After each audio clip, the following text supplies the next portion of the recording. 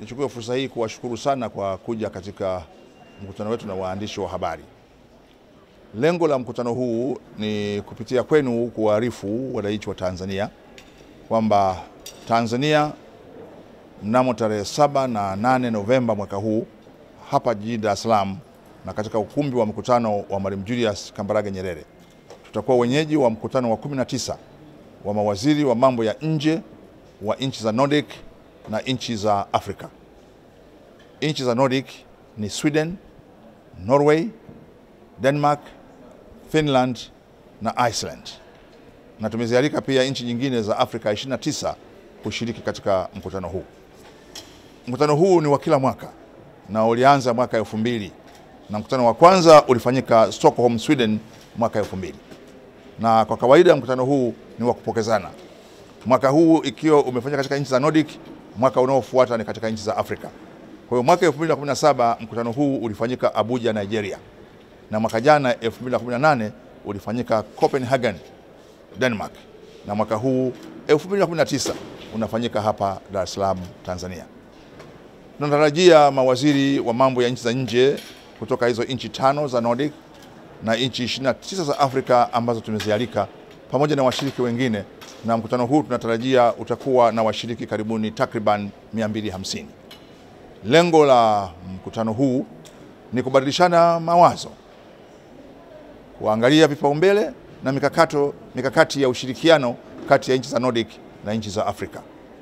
Na katika mwaka huu tunataka kuangalia uhusiano kati ya nchi za NODIC na Afrika katika mambo ya uwekezaji, biashara, maendeleo endelevu ya viwanda, lakini pia uboreshaji wa huduma za jamii. Tanzania na nchi za NODIC ina uhusiano wa kihistoria na wa muda mrefu kabla na baada ya uhuru. Kabla ya uhuru, nchi za NODIC zimeisaidia sana wananchi wa Tanzania kupitia wamisionari wa kanisa la Kiinjili la Kilutheri na wamisionari wa kanisa la Kimoravian ambao walikuja na kufanya kazi katika sehemu mbalimbali za Tanzania ambako walijenga shule, walijenga hospitali. Hospitali maarufu kabisa iliyojengwa na kanisa la Kilutheri la Norway iko kule Mbulu, na hospitali maarufu kabisa iliyojengwa na kanisa la Kimoravian la Denmark iko kule Sikonge, Tabora. Lakini washiriki katika mambo mengi. Lakini baada ya uhuru, uhusiano kati ya Tanzania na nchi za NODIC ulikuwa sana. Kupitia mradi ambao uliitwa NODIC Tanganyika Project, nchi hizo zilisaidia Tanzania kujenga kituo cha kilimo cha Uyole Agriculture Center, lakini pia kituo cha elimu cha Kibaha Education Center. Lakini pia nchi hizi zimekuwa zinatoa msaada mkubwa. Na toka mwaka 2015 mpaka 2019 nchi za NODIC zimeisaidia Tanzania takriban shilingi bilioni 900. Mahusiano yetu ni mazuri katika nyanja mbalimbali na ni matarajio yetu kwamba mkutano huu pia Tanzania na nchi nyingine za Kiafrika na nchi za NODIC zitakuwa na mazungumzo yenye tija katika kuleta maendeleo endelevu kwa nchi zetu, lakini pia tutajadili mambo ya amani na utulivu.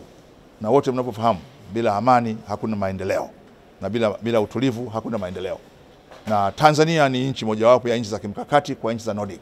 Kwa hiyo ni fursa nyingine sana kwa Tanzania kurejea tena mahusiano yetu ya kimkakati kati ya nchi yetu na nchi za NODIC. Ili kuwa mwanafamilia bora wa Global TV, usisahau kusubscribe, like, kushare na kucomment. Baada ya kusubscribe, bonyeza alama ya kengele ili kupata taarifa kwa kila video inayopanda Global TV Online.